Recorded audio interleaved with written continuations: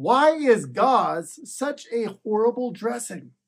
We're going to review what an ideal dressing is, and I'm going to tell you why gauze isn't the best. This is going to be a short video. We're going to get right to it today at Citizen Surgeon. All right, so I have gauze right here, and we're going to be talking about why this is not the best dressing, especially when we're talking about trying to create an ideal environment for wound healing. Now, I did a bunch of videos on wound healing. Check out the Wound Healing 101 video, and in fact, I did a video that went through all of the different dressings. But I wanted to break it down. I wanted to get simple and get specific on what this is good for and what it's not so good for. So when we look at wound healing, what do we want? Well, we want a nice, moist environment. We want good blood flow. We want to avoid infection. We want to limit inflammation, and we also want to prevent wound disruption. We want to protect that healing wound bed. So what does an ideal dressing look like? Well, in the dressing video, I went over this list, and this is what an ideal dressing can do. Okay, so an ideal dressing does moisture control.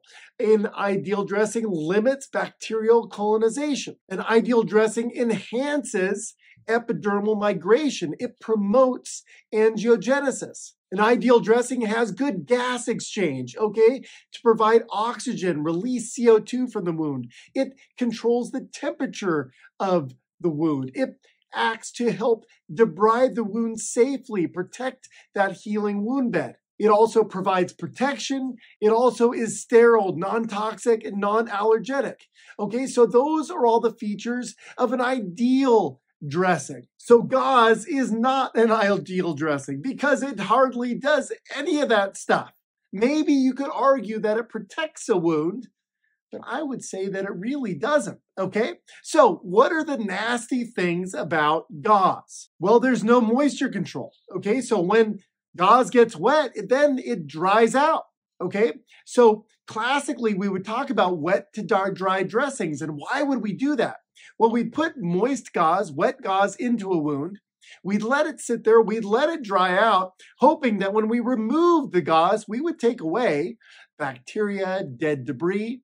But what we're finding is when this dries out and we disrupt the wound, we're going to ruin that healing bed, okay? So it doesn't provide moist control. It can disrupt a wound, and then it's painful to remove. There are no antibacterial properties of gauze. So it's doesn't have any silver in it, doesn't have any other features that might be antibacterial, so it's not going to help there. And if we leave it too long, it might even promote bacterial growth. The other thing that I don't like about gauze is when it gets wet, or let's say it gets bloody, or there's a lot of exudate, it can get really small. And when it gets really small, if you have a big wound, you could lose gauze into a wound, and then you have a foreign body.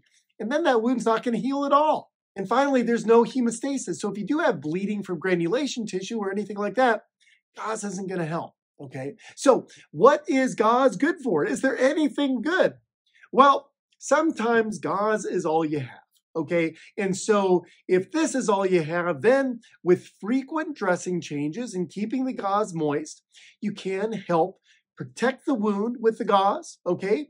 Create a reasonable healing environment, but it needs to be changed often so that it doesn't dry out, right? When would I specifically use gauze? Well, I would specifically want to use gauze if indeed I had an ideal dressing on a wound, and then I layered a few pieces of gauze to protect that ideal dressing. And we can talk about some examples of more ideal dressings in a future video, or you can check out that wound healing video on dressings. I'll put a link to that up there. Okay, so I'll use it to protect the wound.